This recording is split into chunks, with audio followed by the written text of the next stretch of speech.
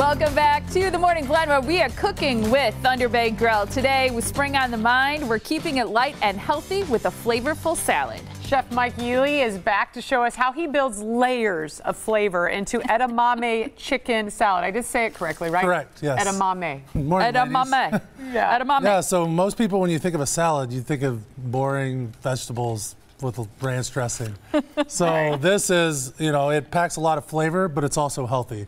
It has, multiple proteins and other things to round out a flavor profile and to be healthy as well as taste good. I like that. So There's a whole lot of ingredients, but what I also like about this, I feel like everything you make meets this standard, but it's so colorful. Yeah, that's always one thing, you always see the colors first. If everything's the same color, it's not really appetizing. Right. So you got to have a little green every day. yeah, I mean, if you have to have it, you might as well make it taste good. So.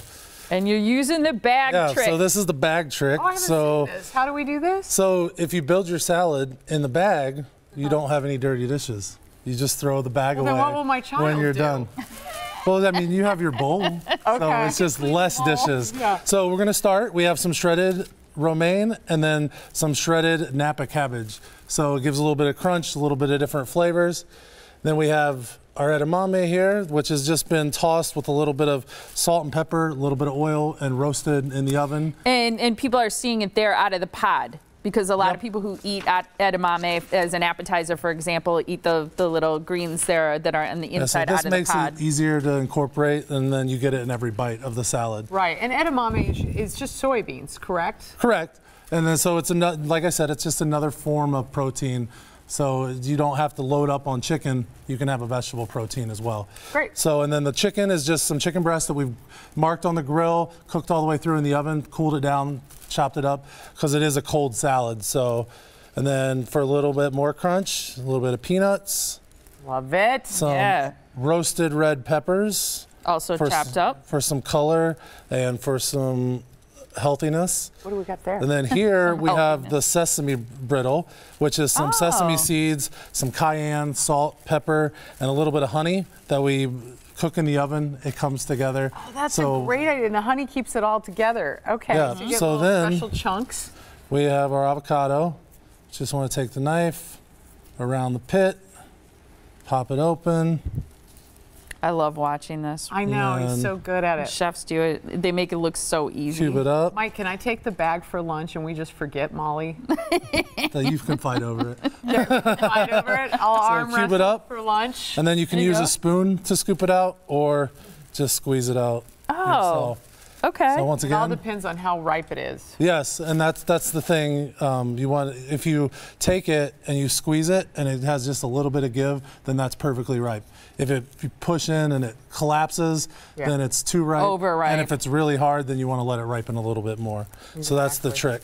So then we take our sesame ginger dressing, which is just a balsamic dressing base with a little bit of sesame seeds, some green onion, some ginger to round out, give it, Here comes the magic. You have some of the Asian flavors, so you want to bring those all together. No, wait before you shake it, because one of the tricks to salad in a bag is leaving a little bit of air in it. A little bit of air so you have room to toss it. Okay. And the other trick is hold the top tight. Right. Otherwise it goes flying everywhere, and then you defeat the purpose of having, but as you can see with the bag, it's coated.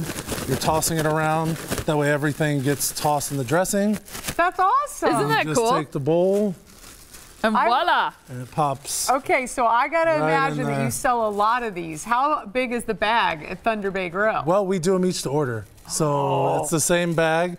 Then here for a little bit more crunch. Smart. Some wonton strips that have just been cut and fried.